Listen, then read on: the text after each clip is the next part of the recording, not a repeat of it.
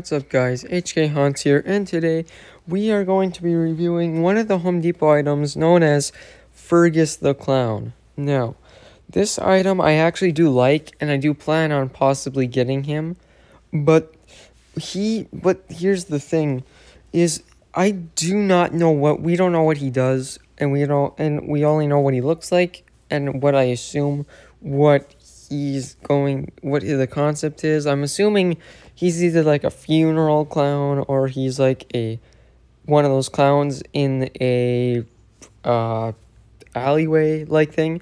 But nonetheless, he looks really cool. I like his skeletal look. He kind of reminds me of like a sugar skull, like the Day of the Dead skeletons from in like Mexico and stuff, if you know what I mean. He kind of reminds me of that, and also he looks like he has a lot more detail than most of the clowns we've had, and yeah. But with that being said, I do like this guy, and apparently he's 8 feet tall, so he's a towering prop, and he doesn't also have the same stance. He actually is standing straight up.